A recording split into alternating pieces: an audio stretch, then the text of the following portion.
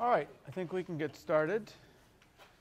So we'll continue talking about clustering today, and I think on Wednesday, assuming we get through enough today, Ryan will start doing nonparametric function estimation, regression. So last week we talked about one way to do clustering using the density, which was to identify the modes of the density, and then to divide the sample space into the basins of attractions of the mode. And we saw there was a very simple algorithm for doing that called the mean shift algorithm. And we saw there was some nice theoretical properties of that method. But that's not the only way to extract clusters from the density. There's another method which is very related, which is called level set clustering. And the idea of level set clustering is very similar to hierarchical clustering, which we'll get to in a few minutes. And most of you have seen hierarchical clustering, where you form a dendrogram of the data. If you haven't seen it, don't worry, we'll talk about it in a minute. This is very similar. Level set clustering, the idea is this. Just as the name implies, you cut across at a level. So there's a level. Let me use the same notation that I did here. Say this is T. And so this set of points where the density is bigger than T, so L of T, that's called the upper level set. Sometimes I say level set. Statisticians, in fact, often just call this the level set. It's actually the upper level set. And you can see we can decompose that into some connected components. So the idea is to write those into connected components. Over L. Those are the clusters at level T. And as we vary this thing, we'll see that we get different clusters, right? You can see at some points it's going to change. These two clusters will merge down here, for example. A new cluster might be born at some point. And it's not hard to see, and this is a good homework exercise, to say that these clusters form a tree. What do I mean by that? So if I call all the clusters at a given level CT, and if I put them all together now, the union over all T. So this is all the clusters I get over all different levels. If I were to pull out any two sets in here,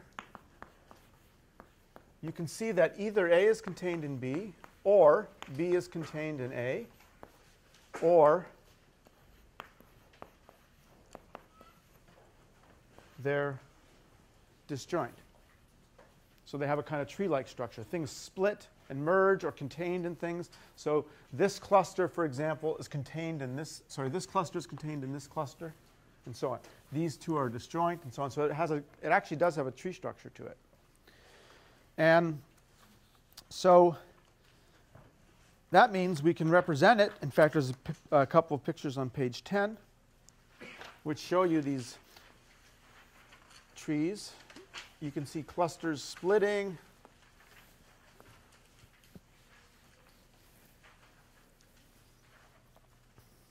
I guess,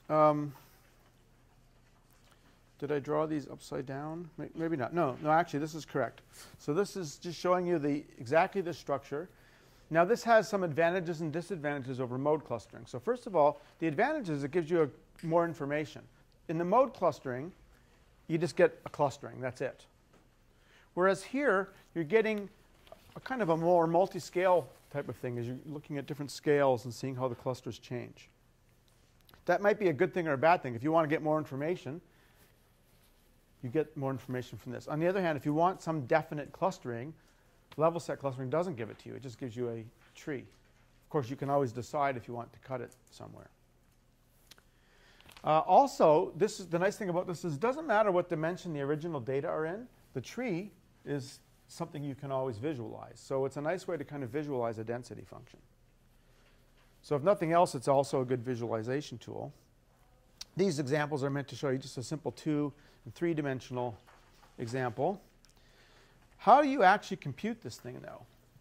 Because if you think about it, we're going to estimate the density in the obvious way. So the level set L hat will just be wherever P hat is bigger than T. But suppose I actually estimate the density. I find the points in this upper level set, but how do I find out what the connected components are? That's non-trivial. How do I know? I mean, of course, in one dimension, just looking at it, you can see. But if I have a high dimensional density, I find a bunch of points where the density is bigger than some number t. How do I know which ones are in the same connected component? So the way that's typically done is to form a graph. So the algorithm here is on page 9. We first compute p hat.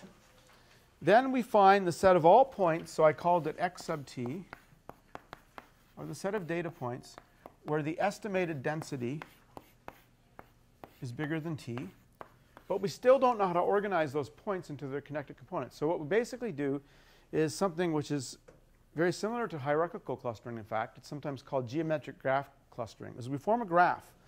We form a graph g sub t where, and I'm forming it on these points only, and we connect two vertices, the vertices corresponding to the points, if and only if, let's say xi and xj are less than some critical distance apart.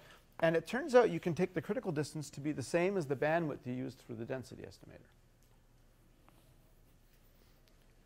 Okay, so we have a density estimator. I'm going to assume a kernel density estimator with bandwidth h.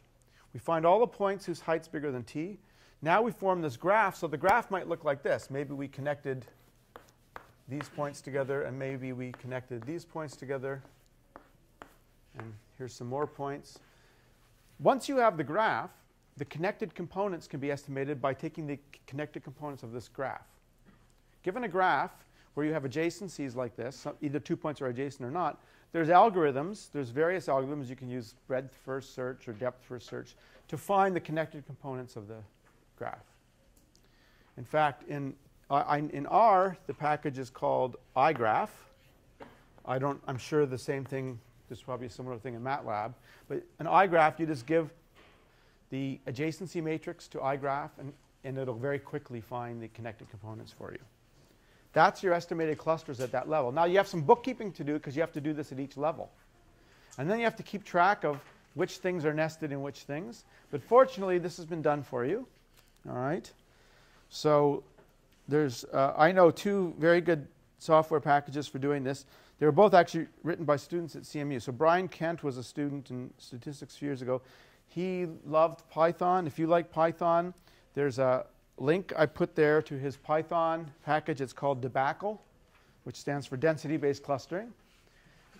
And it produces all the plots for you. It estimates the density. It produces the tree, and everything is quite convenient. I can't use Python. So luckily, another student, Fabrizio Lecci, he wrote a software package actually which is about something else. It's something called topological data analysis, and the package is called TDA. It's an R package. But he included in there this density-based clustering. So it's a function in that R package. And again, you just give it the data and the bandwidth, and it produces these plots for you. That's how I got those plots, in fact, and so on. So this is pretty easy to do. There's lots of software to do it. And if nothing else, again, it's another way of doing clustering, but it's also a way of visualizing a density function. So these are not quite the same thing, mode-based clustering and density-based clustering. You can see that they're related because every time I come down here and hit a new mode, I am giving birth to a new cluster on the tree. But mode clustering just gives you the clusters, whereas density-based clustering gives you kind of a nested set of clusters and a visualization of the clusters.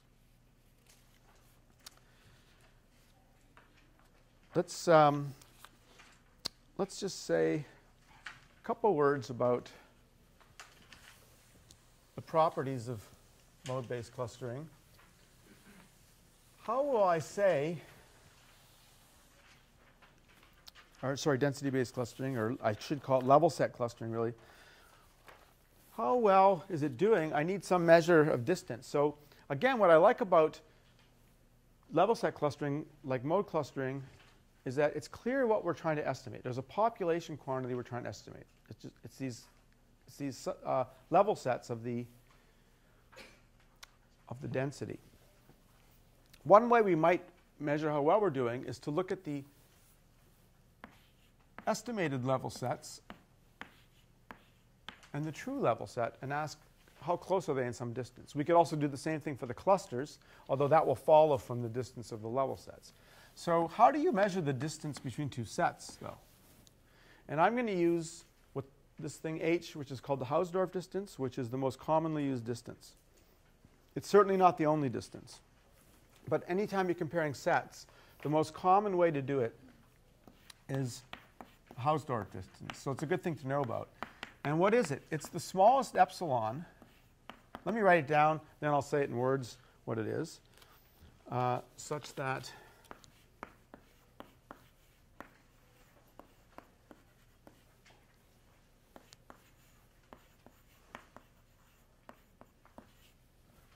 okay. So what is this? B plus A means take every point in B and grow a ball of size epsilon around it. So if this is B, and imagine at every point I put a union of balls of size epsilon, it's going to grow that set by size epsilon. And what I'm asking is, if I have two sets, A and B, I can ask, first of all, what's the smallest epsilon I have to grow A to cover B? And what's the smallest epsilon I have to grow this to cover this? And now I'm going to take the smallest epsilon such that both of those things happen. And that turns out to be a metric on the space of all compact sets. And it's a very commonly used metric. It's a very strong metric. Because if I just take one point and put it far away, it makes the distance very large. But that's called the Hausdorff distance. And theorem 4 on page 11 shows that under kind of standard conditions, we get that this is of order log n over nh to the d. Actually, I'm missing a term there. This is actually, this is the level sets. I'm ignoring the bias term. That's the level set of our smoothed density. And this is the level set of the estimator. And if you don't let h go to 0, which you don't have to let h go to 0 for doing clustering, then you can really just think of this as being almost a dimension-independent rate. The proof is, you should look through the proof. It's only, you can see it's 8 lines long. But one thing you'll see in the proof is it doesn't apply to every level set. And there's a good reason for that, because look at this. Let's look at this level set right here. This is a very unstable level set. If I move this up or down, the level set could change quite a bit. Actually, that's not a good example. Let me show you a better example. Let me add that in. This is a better example. If I move this up or down, I might have this interval, which is fine, but I may or may not include a point very far away. There's no way you're ever going to estimate that level set in Hausdorff distance accurately, because there'll always be variation around there. But you can't hope to estimate that in Hausdorff distance accurately. So what the theorem says is, except for these difficult level sets, which turn out to be a set of measure 0 in terms of the height here, you estimate all the other level sets accurately. All right, so there's another type of clustering, and I'm trying to keep the same spirit going in all of this discussion, which is, let's not think of clustering just as algorithms. Let's think of them as estimation problems. We're estimating something, and we should be able to say something about how well we're estimating it. Okay? Any questions then about the level set clustering method?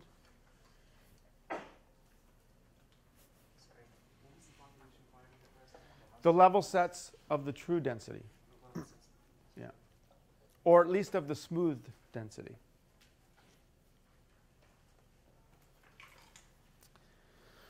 Now, I want to just spend a couple minutes talking about a new idea that's become very popular lately. And the reference here is Chazal, Guibas, Udo, and Scraba, 2013.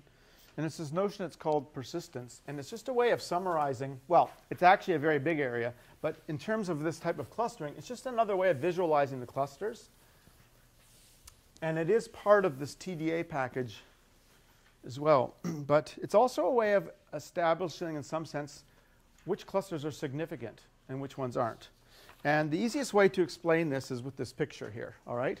So So the notion of persistence is actually related to some very deep ideas in topology, but for purposes of level set clustering, it really comes down to the following kind of very intuitive idea, which is simply, if you look at this picture that I drew here, you can imagine I start up here and I move down. Okay, and let's look at this. What happens here is that there's a birth of a new cluster here. And we go down and this cluster keeps growing. When I hit this point, there's a birth of another cluster. But what happens when I hit this point? These two clusters merge. So let's agree that the most recent cluster dies. It's called the elder rule. The older cluster will say, as a matter of convention, survives, and this one dies. So when you think about it, every cluster has a birth time and a death time. And in particular, small little bumps are going to have very short lifetimes. And the nice thing about thinking about it that way is we can now, if we plot the death and the birth time, what will happen is every cluster now is a point. And I've actually lined up each cluster here on that picture with the points. But if you think about it, what happens is a very small blip in the density. That means that the cluster will have a very short lifetime. Its death time and birth time will be very close together. What that means is that this point will be close to the diagonal. So this plot, which is called a persistence diagram, important clusters are clusters with strong persistence will be far from the diagonal, and small clusters will be close to the diagonal. So the nice thing about these diagrams, which again are included in the TDA package, is another way to visualize the clusters, but it shows you kind of the cluster strength. And I'm not going to go into the details here, they're a bit technical, but if you try out that TDA package, it will also put a band here. And what that's doing is it's just using the bootstrap to say which things are significantly different from the diagonal when you do the bootstrap. Why do we want to do that? Because all these things that get lost in this band you can say are not significant clusters, whereas these are significant clusters. In other words, if I had a really small blip here, and if I put a confidence band around this density, some small blips could get lost in the bootstrap confidence band. Whereas something like this, even with a confidence band around it, the birth and death time of that plot, of that cluster, or that is the difference between the birth and death time, is larger than the size of the confidence band. That's a significant cluster. So this notion of persistence is now being used to sort of get across an idea that there's some clusters are more important, some clusters are less important, and some of them you could even say are statistically significant. So that's a whole big area in itself, and I don't want to go into it in any great detail.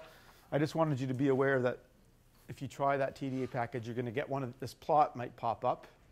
That's what it is, and it's actually a useful way to look at clustering. It has another advantage again, which is it doesn't matter what the dimension of the data is, this persistence diagram is always a two-dimensional plot. This is always a big problem, right, is how do you visualize things when you get beyond 2 dimensions? So anything like a tree or a persistence diagram that allows you to visualize things independently of the dimension is pretty useful. Okay, so that's just a small extension of level set clustering. So in this method, at any point of time, you do not cluster all the points, right? That's right. So the disadvantage of this method is you never really have a definite clustering. You're only clustering all the points above a certain level. Whereas in mode clustering, we're looking at the full basins of attraction. Everything is just clustered at the end. Yeah. So they each have their advantages and disadvantages. Any other questions? So is the birth time greater than the death time? Well, so it's a funny thing is that the way I defined it is time starts off here, which is high, and goes down. So it is true that the birth is at a later time than the death. So maybe I'm using the wrong terminology. In fact, the way the topologists do this is they flip the function upside down. So you can actually talk about birth and death in the normal way. But statisticians like to think about doing clustering this way. So you'll see actually, and if you see the paper I referred to, they actually have birth here and death here, and they reverse things, which kind of makes sense. So yeah, just because of the way I've labeled things, it is strange that birth occurs before death. But if I just define this to be 0 and then increasing instead of the other way around, it would just fix the problem. But it's just a matter of nomenclature. Yeah, that's a good observation. Okay, any other questions? Yeah? So when clusters merge, do you just keep the wider one? Or? First one. So it's the elder rule. When two clusters merge, the one that was born first lives and the other one dies. And there's reasons for doing that. See, I should say that this is part of something more complicated. I said it earlier, topological data analysis, where you have to keep track of a lot of bookkeeping of more complicated objects. And that elder rule is kind of important in all of that stuff. But you can just think of it here as a convention. It means that way that the bigger clusters are the ones that have the longer persistence. Anything else? All right, so mode clustering and level set clustering are probably less familiar to you. Let's now go to the one you probably all know and love, which is k-means clustering. It has the advantage of being familiar and very simple. It has the disadvantage that it doesn't work very well, except in special circumstances. So let's review how this works. And I'm going to try to stick to the same format. I'm going to first define the population version. So say, what is it you're estimating when you're doing k-means clustering? So let's think of, we have x1 to xn as a sample, again, from some distribution P. And what do we try to do? Well, we try in k-means clustering to pick a set of centroids, as they're usually called. Let's say k of them. For now, let's say k is just given to us. Let's not worry about the problem of picking k, although that's a tough problem. And how do we pick the centroids? Well, in the population version, what we do is we try to minimize the following quantity. Did I ever write it out? Well, let's look at, for any x, let me draw it in one dimension. So I have some distribution. Let's suppose I decide I'm going to use k equals to 2. I have to decide where to place these two centroids. I imagine drawing a random x and comparing it to each centroid. And then I take the minimum. So if x lands here, I'm looking at this distance. If x were drawn here, I look at this distance. And now we're looking at the expected value of this. And that's called the risk of that set of centers. And what we're trying to do is choose C star to minimize this. It's worth drawing what the risk function looks like as a function of x.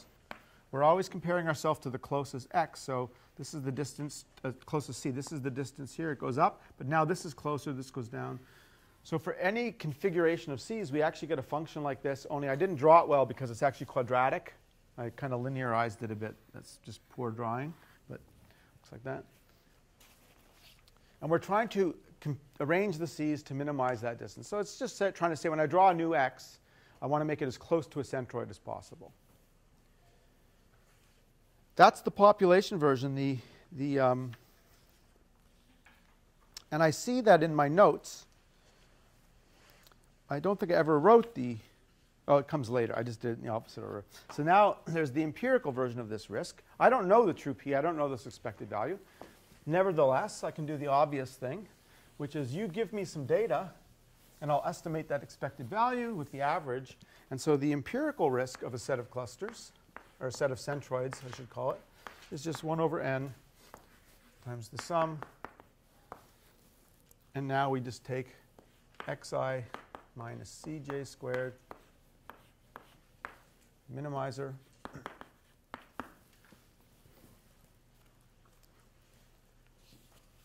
That's the empirical version of the risk. And now the goal is to choose C hat to minimize this.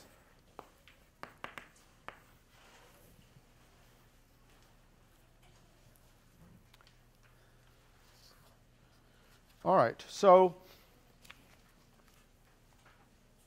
that's the official k-means problem and solution. These centroids define a clustering by what's called a Voronoi tessellation. So if I have C1, C2, C3, what we're doing, remember, is assigning each x to its nearest centroid. So that means that that forms some sort of polygonal region here. Let's see if I can draw it. Didn't draw it that well, but everything in here is closest to C3. Everything in here is closest to C2, and everything in here is closest to C1. Okay, that's the Voronoi tessellation defined by the centroids. Now the problem, well actually there's several problems, which is how are we actually going to minimize this in practice? And what kind of clustering does it lead to? And what are its properties? I drew a more complicated Voronoi tessellation in figure 11. You can see they get pretty complicated. Well, the most common algorithms, and you should have learned this in 701, is sometimes called Lloyd's algorithm, which is just an iterative algorithm. It's very simple. We pick some starting values, and this turns out to be important. So we take C1, C2, CK. They might be randomly chosen from the data points, but there's better ways to choose them. But we're going to take some starting values. Now we simply do an assignment of each x to its closest centroid. So assign xi to the closest c. So that's the empirical version of finding this Voronoi tessellation. Each data point now, I can find its distance to the centroids, and I assign it to the closest one. That creates clusters. Now I just take the average. I replace each Cj with the average of the xi in cluster J. That is, I took all the points that were assigned to that centroid. Now I just take the average. That's going to change the centroid. Now I reassign. I just repeat until convergence. That's Lloyd's algorithm. That's probably the way you learned how to do this in 701.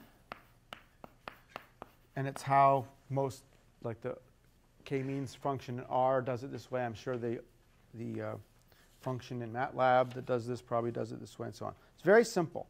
So you can see this is very appealing because it's really easy. It feels a lot like the EM algorithm.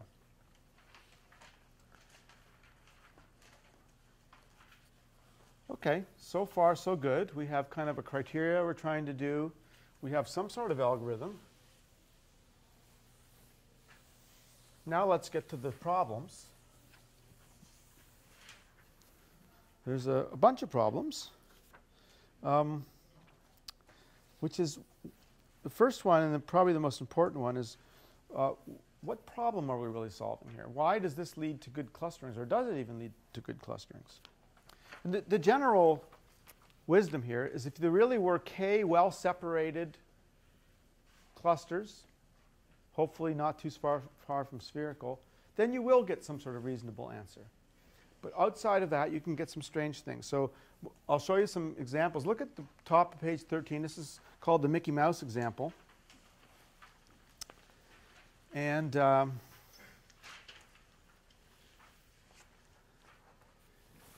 if I have three perfectly balanced clusters, this example, by the way, is on Wikipedia. This is the first place I saw this example. If I run this with k equals to 3, no problem. You're going to get cluster here, cluster here, cluster here. You're in good shape. Actually, not completely. There's even problems there, but If you do it a few times with random starting values, you'll be okay. The problem is, what if they're unbalanced? Then it turns out you're going to get a clustering like this. All of this is going to be one cluster.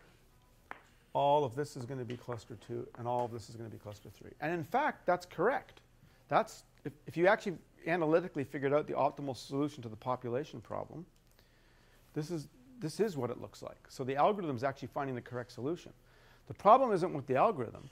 The problem is that k-means is just, the definition of k-means is if I drew a random guy, I want to make sure it has low expected distance from the nearest centroid. This is the solution to that problem.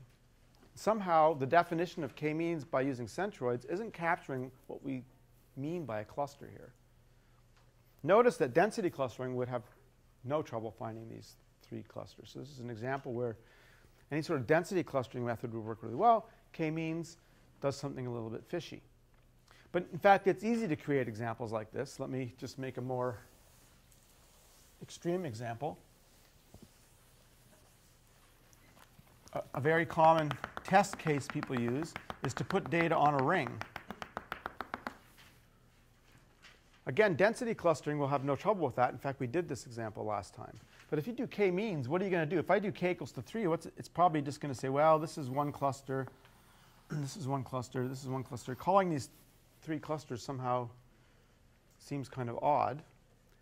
You could say, well, if I just took k equals to 1, that would fix the problem in some sense. On the other hand, if there was other stuff going on here besides this, that might not be a good idea. The point is that, again, if the clusters are kind of approximately spherical or very well separated and balanced, there's no problem. But if you get either funny-shaped clusters or highly imbalanced clusters that are not well separated, it's just not going to behave in a way that you might consider intuitive. The other problem with k-means clustering is not just the shapes, but that minimization we're doing is actually NP-hard. So there's all kinds of minima, and it really is going to matter which starting values you pick. The good news is that problem's been largely solved, but let me just give you an inkling for what that problem feels like. Here's an easy example that I think I got this from Misha Belkin. It's a very simple example that just shows you that random starting values is not a very good idea. Just make 9 spherical normals. So this is page 18, figure 17. It's a little bit hard to see the figure, but I just have 9 normals, and I'm going to tell you k equals to 9. So the hard problem of choosing k is gone. Now try running k-means clustering. Again, the typical thing is to pick random starting values. But you can see you're not going to get a good solution unless you happen to get a starting value in each of these guys. But now you can ask the following questions. What's the probability if I choose 9 points at random that I get exactly 1 in each of the 9 clusters? And you can do a little combinatorial calculation, and it's like 0. I mean, to 0.000, something very, very, very small. It's just not going to happen. And so random starting values, it's very easy to break that. Fortunately, there's a solution to the starting value problem. And I actually put a few possibilities, but I'll tell you the best one, which is on page 18, which is called k-means plus plus. How many of you have heard of k-means plus plus? Oh yeah, so it's kind of catching on. Maybe that's about a quarter of the people. It's very simple, and I think a lot of people did this before without giving it a name. What was different with Arthur and Vasilevsky, if I said that right, is that they have a theorem that shows that this actually works well. And it's really simple.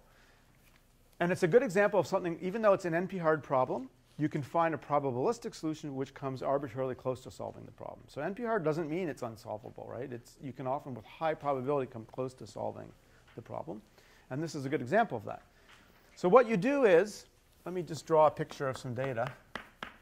The algorithm is written out, but I'm just going to just show it to you on the board. you pick a point at random. So your first starting value is just a random selection. Let's say this. Now what you do is you compute the distance of every point to this point squared.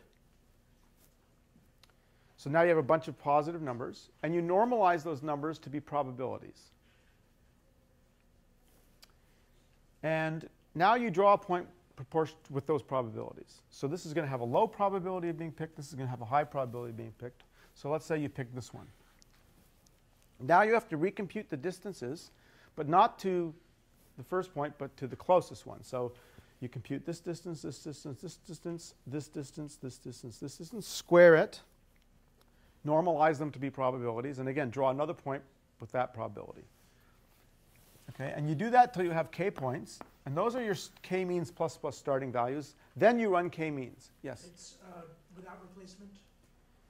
Drawing without replacement? No, you can do it with replacement. Yeah.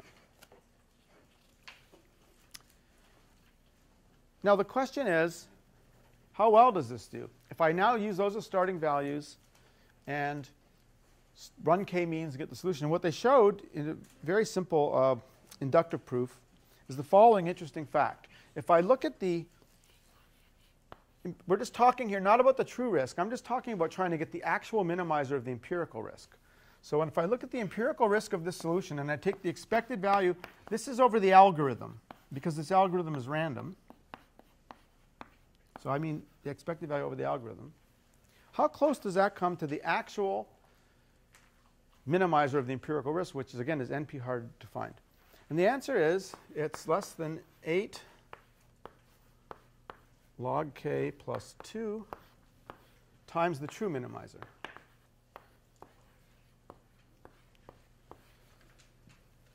So this is pretty good. This is kind of a constant. There's a k there, but it's logarithmic in k. And in practice, I can tell you, for example, you can try this 9 normals example. I've never had it fail. I'm sure there's some probability that it fails, but I've never had it fail. But if you don't like this big constant here, there have since been improvements and extensions of the algorithm that make that even smaller. You can make that pretty much as small as you want, in fact. Basically, it's a matter of doing a few extra steps. You choose a few more than k starting values, and then you prune it back. And you can make that, I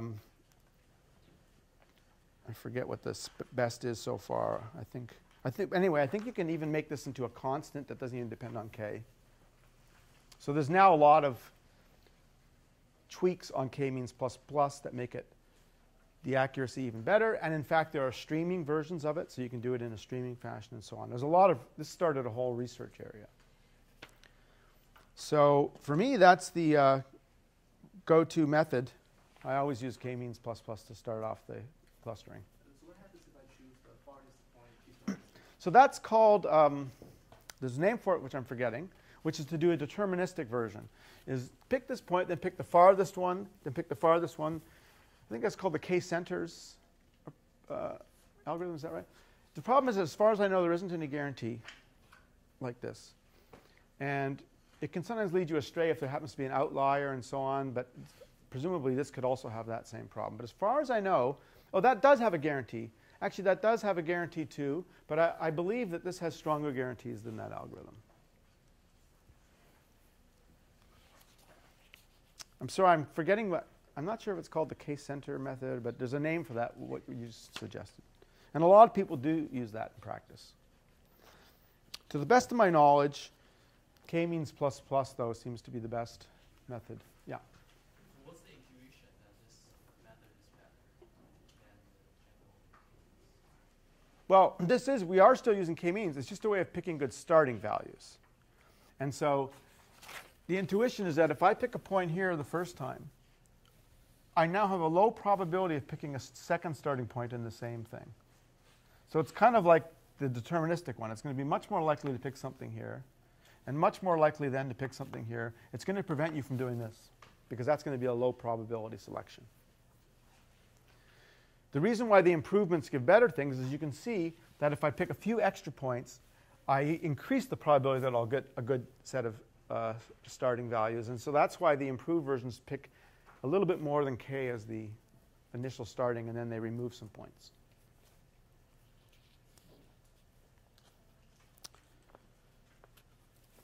Any other questions?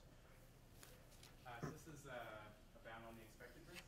Yes. Anything else get high probability bound? Yes, some of these other papers also have high probability. So with probability 1 minus epsilon, if you do this many times, you can be sure that you get within this epsilon of the optimal risk, that kind of thing. Yeah, so in fact, so at the time I wrote this, I think I cited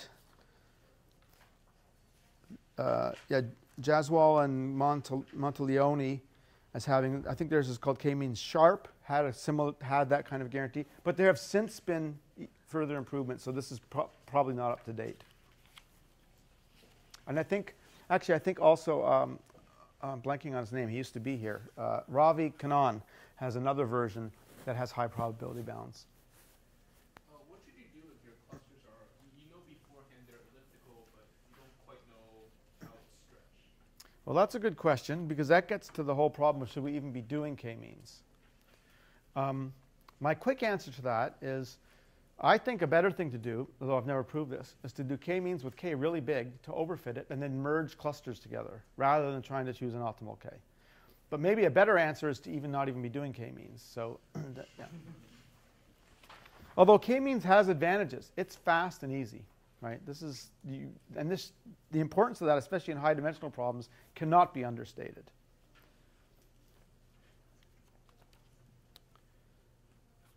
Any other questions?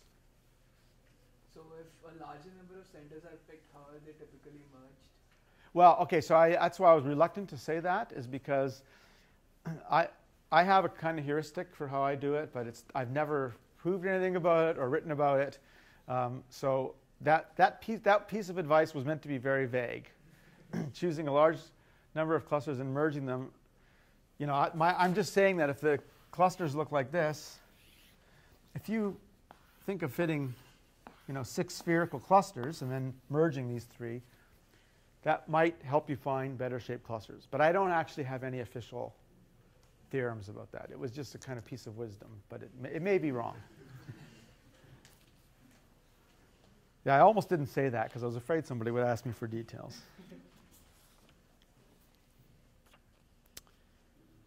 All right, so the real big problem, though, that we haven't talked about is how do you pick k? The short answer is no one knows. And the proof of that is there are papers every year still appearing in journals and conferences about how to pick k. Everybody and their uncle has a method for picking k. And none of them are totally satisfactory.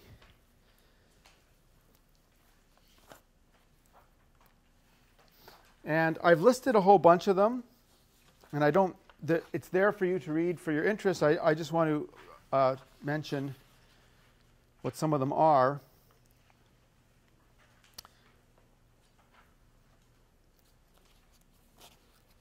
So one of them is to use a kind of informal hypothesis testing. And I mentioned this one called SIGCLUST because, and sorry for the MATLAB users, but this is a package in R. And I like to talk about things where there already exists software to do it. But the idea is very simple. And in fact, people have used this before, but this even works in high dimensions. This is due to Steve Marin at UNC and his colleagues. The idea is pretty simple, which is what they do is they start by taking the mean. And their view is this. K-means clustering is trying to find, roughly speaking, normal shaped clusters, you might say. It's not going to do well with rings and things like that. So let's take as a kind of a null hypothesis that the clusters should at least be roughly normal. So what they do is they start with one mean, and then they do a hypothesis. Oh, then they fit the normal.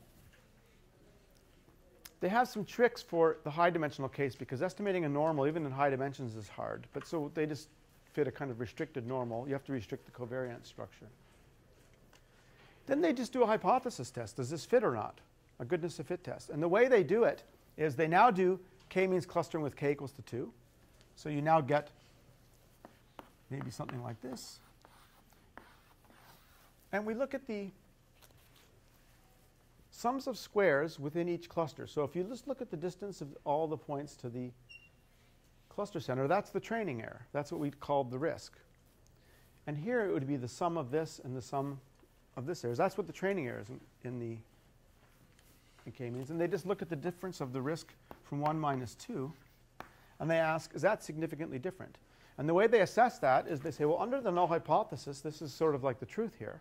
So they actually do a simulation. They simulate from this normal and recompute. They generate data from that distribution, recompute the statistic, and they get a null distribution for the statistic. And then they just take the observed value, just like we did in 705, and compute the tail area, get a p-value. And then they keep going until it's not significant.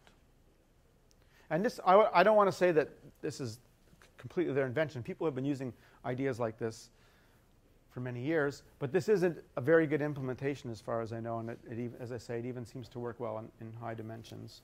But the idea is just simple. You start with 1, then you go to 2, and you go to 3, and you do some sort of hypothesis test that you're really asking, does the data fit 2 clusters, 3 clusters, 4 clusters, and so on.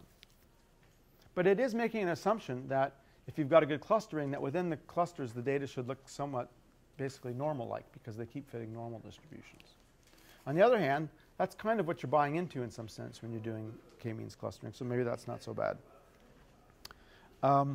So I said in the notes that's currently my favorite approach, and I made a point of saying currently, because if you ask me 2 months from now, there might be something else I like better. There's been lots of other ideas. I have a whole section here on what's called stability, which I put in for your interest. I'm not going to go through it, but I was excited about this at first. There was quite a bit of research for a while about a good clustering should be a stable clustering. One way to assess that, for example, would be to split the data into 2, cluster both halves of the data, and see if the clusterings are similar. That would be one way to assess stability. And there was quite a few papers about this. And then there was what I would consider a pretty deadly set of papers by, let me find the reference.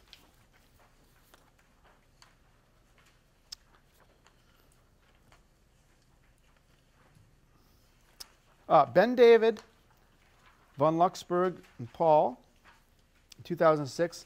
This is on page 23 here in this large paragraph. And there's been other people since then I've also referenced, which basically show you that it doesn't work.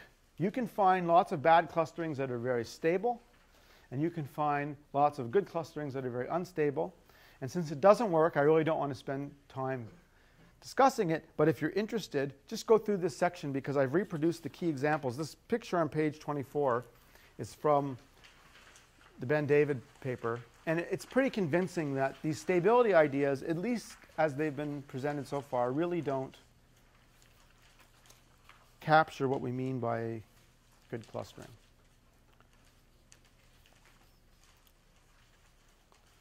So if I have any advice right now, I think I would use the hypothesis testing approach, but don't hold me to that. I'm sure you can find examples where it's not going to work too well.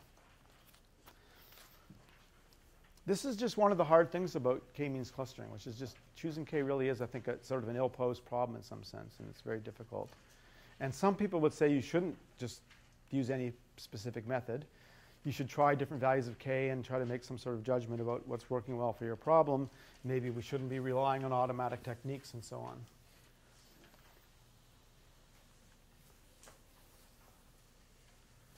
But that is kind of a difficult thing. In density clustering, there's a tuning parameter to pick there as well, which is the bandwidth. Although I think that's, in my view, it's an easier problem than picking k and k-means clustering. But maybe that's just a bias I have. All right, so we have the basic method. And if we settle on some way of picking k, then we do have a complete method. So you pick your favorite method for picking k, whatever it is. Then you can run k-means plus plus to get the starting values. Then you run k-means. It is a fairly complete method in that sense. And now we can ask what the known properties are. And they're pretty interesting. Actually, there's been a lot of theory about k-means clustering. And some of it relates to concentration of measure. In fact, most of it relates to concentration of measure. So what I'm going to do for you is state the theorems. But we'll come back to the proofs if we have time when we talk about concentration of measure. This is a really good example of where VC theory and concentration of measure and Rademacher complexity and things like that turn out to be really useful, because it was using those tools that people were able to prove these things. But let me just tell you what the results are. And the results are not so much on the centroids. It's not saying that you're finding the right centroids, which is very difficult because the centroids is an unstable problem. You can often find configurations of the centroids that are very different but have almost the same risk. Remember that the risk of a vector of centroids is the expected value of x minus cj squared minimum. What we're going to establish, or what we're going to state at least, are statements about the risk. That doesn't imply that the centroids are close. Okay? If I have two different clusterings whose risks are close, it doesn't imply that the centroids are close. It's a very unstable problem in that sense. That's actually the problem with those stability methods. So first, I'm going to state this result. I forgot to put what year it was proved. But, oh, here it is. It's 1994. This version of the theorem is due to Linder, Lugacy, and Ziegler, 1994. And here's what happens. So remember that there's the true risk. Then we had our empirical risk. I'll call it this. Okay. There's some C star which minimizes this. We don't know what that is. And there's a C hat which minimizes this. This is what you get. You get to minimize the empirical risk, C hat. And I'm not going to say that these are close, but I want to evaluate the true risk function of the clusters that we found. And this is assuming, by the way, that we can find the minima. So here we're throwing away all computational problems, assuming we can minimize the function. We're just talking about the statistical properties here. And the theorem says the following thing, that if I look at the risk, the true risk of the empirical minimizer. So this is actually random because this has a C hat in it. And I compare that to the risk of this thing. So this is the risk I would get if I could actually get a hold of the true probability distribution and find the best centroids. How much am I losing by the fact that I'm doing this from data, not from the true distribution? The answer is the error is of order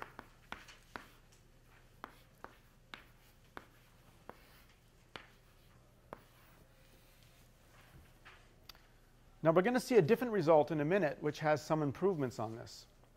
Let's take a look at this. So k over n, it kind of makes sense that the more centroids you're trying to estimate, the worse the bound's going to get. It's a bit disappointing that d comes in here like this, but we're going to see in a minute we can get rid of that. And the log, well, that's nothing. We don't worry about logs. So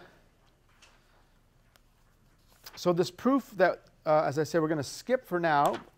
If you know VC theory, you might want to look at it. It's on page 25. It's not very long, but since we haven't done VC theory and concentration yet, I want to skip it. But just take a look at the result, and let's see what it's saying.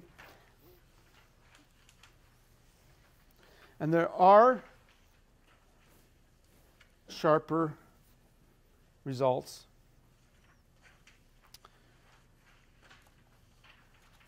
that I want to talk about. Let's jump ahead to page 26. This is a more recent result in 2008 by Bao, De Vroy, and Lugacy,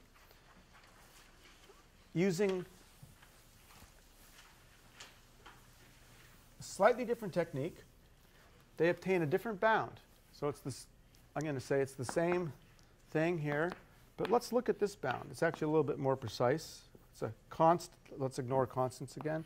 So it's a constant times k over root n. For those of you who are familiar with concentration of measure, this is a VC-based proof, and this is a Rademacher-based proof. This is the difference between using VC dimension or Rademacher complexity. For those of you who don't know what that means, you'll know in a few months. Okay. Let's compare this. Which one's better? It depends, right? Because this is k, and this is root k. So in terms of k, this is a better bound. But the remarkable thing is this is dimension independent.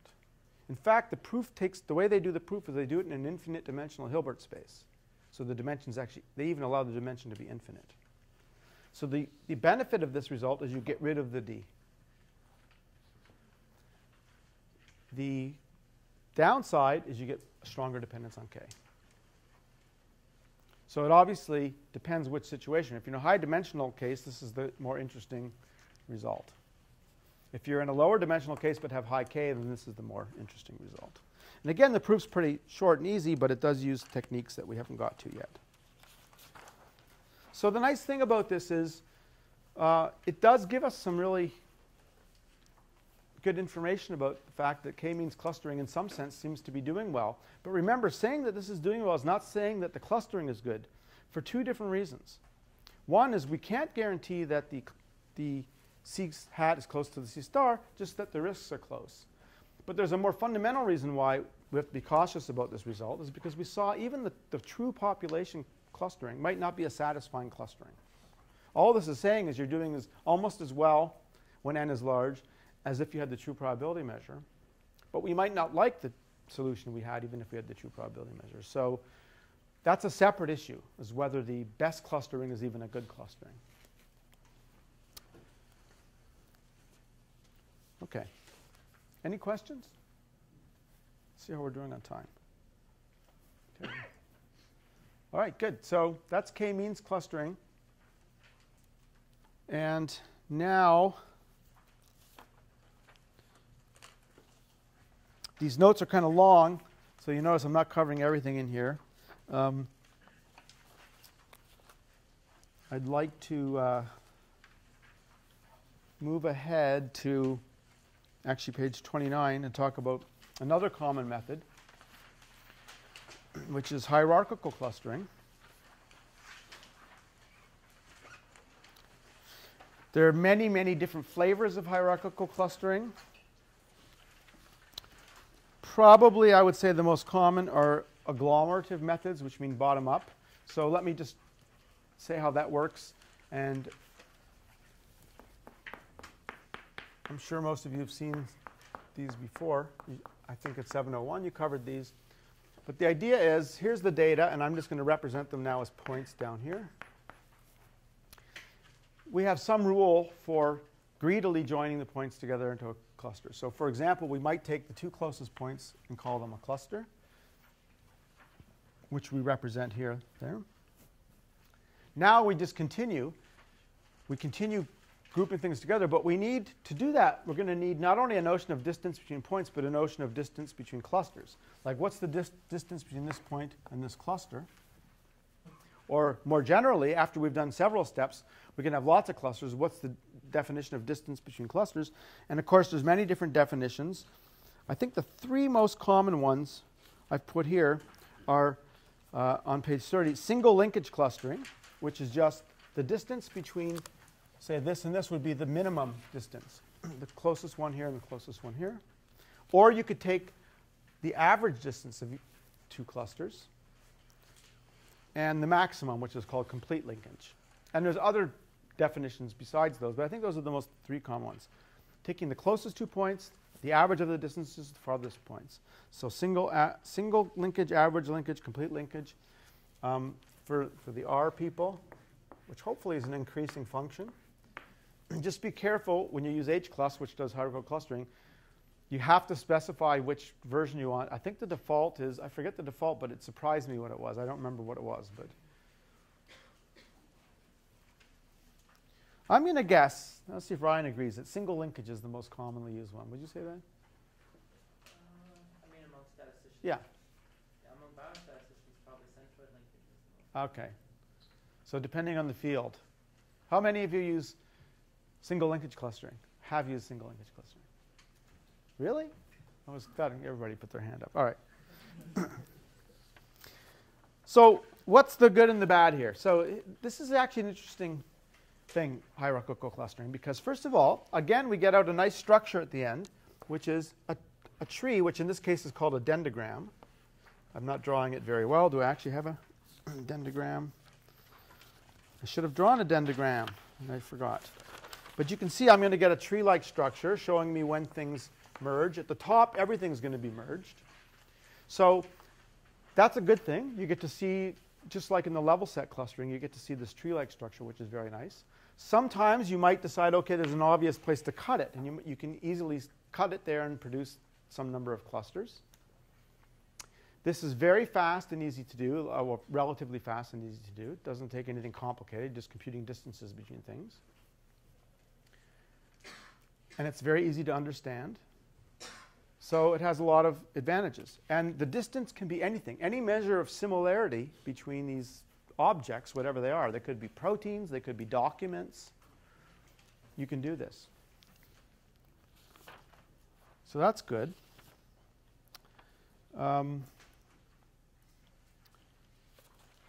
The downside, there's always a downside, is that it's not always clear what it's doing. What is it estimating? What is the population quantity you're estimating here? And that's much less clear than in the other methods. Now, there's an interesting history here, which is, I think for many years people thought you were effectively trying to find high-density regions. Because after all, if I have points like this and points like this, actually let's do this one. The ring example works great with single linkage clustering. You'll just end up with a cluster like this and a cluster like this. It's beautiful. And so it really looks like what the clusters is trying to identify are kind of high-density regions, because if you're in a high-density region, it's pretty clear they're going to get joined up pretty quickly. And there was even some belief that maybe this is estimating the high-density clusters. In other words, when we talked about level set clustering, we were explicitly trying to estimate the high-density regions. And there was some belief that maybe that was what was going on here. John Hartigan, who's a very famous statistician and has worked on many interesting things, including a lot of stuff about clustering. He has a great paper in 1981. I highly recommend reading it. You can find it easily and download it, where he proved a negative result. He showed that, basically he showed that hierarchical single linkage clustering is inconsistent as an estimator of the high density regions. So that kind of dashed the hopes that that's what that was doing. And in fact, people have revisited this, and there's a very nice paper by Sanjoy Dasgupta, and there's some co-authors on that paper, which I forgot to put in. It's Dasgupta 2010, but there's a few other people, which is very interesting. He says, let's try to fix this problem. Let's try to modify hierarchical clustering so that it's still easy to do, but that the tree you get out is consistent in the sense that high-density region, any high-density region should somehow appear as a cluster somewhere in this tree. And if there's two high-density regions that are actually separated, they should appear separated on this dendrogram. And it's a very nice paper, but it turns out if you look carefully at it, it's really just doing level set clustering. But it's doing it actually in a very clever way that makes it very computationally simple. It uses a slightly different notion than the kernel density estimator that we used. But effectively, he's basically gone back to using level set clustering with a very fast algorithm, and that's kind of the way to fix up hierarchical clustering. So really, hierarchical clustering fixed up is what we talked about at the beginning of the class. It's level set clustering.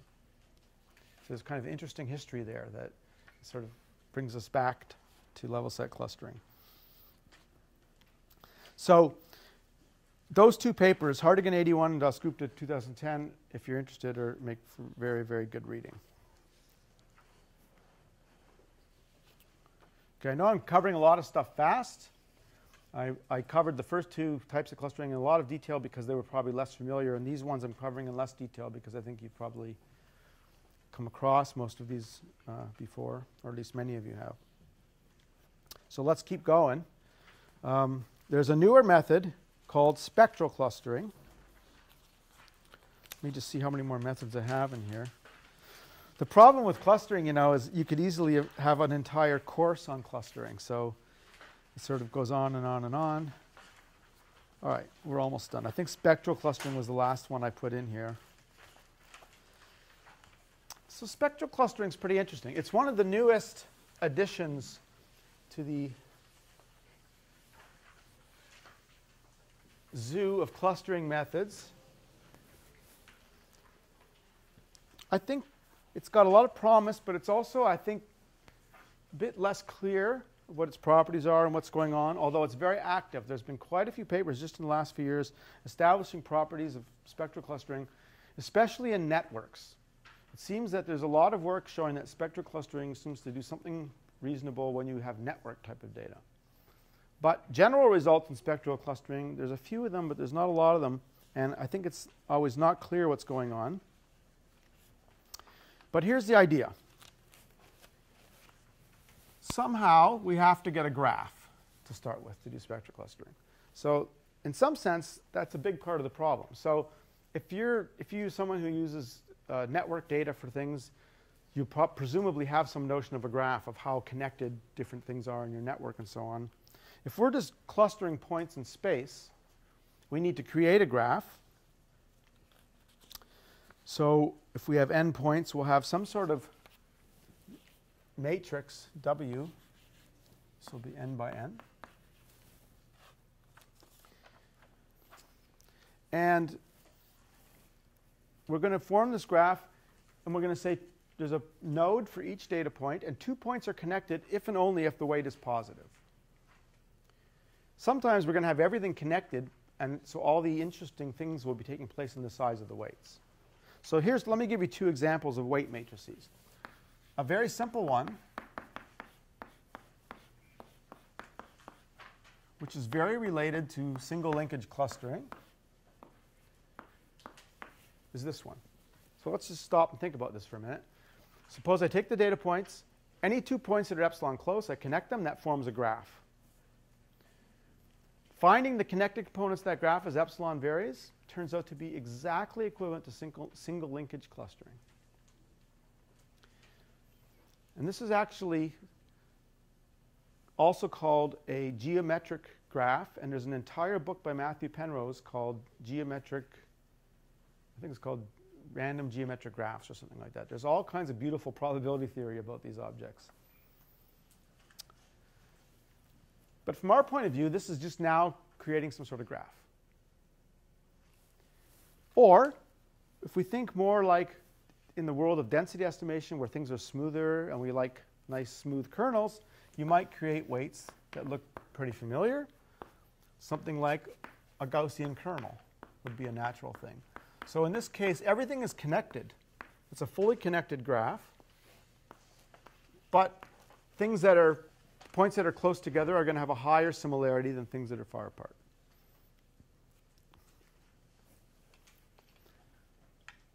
Okay, so now we have the graph and we have the weight matrix. In some sense, it's really the weight matrix which is the important thing, which is just measuring, again, how similar things are.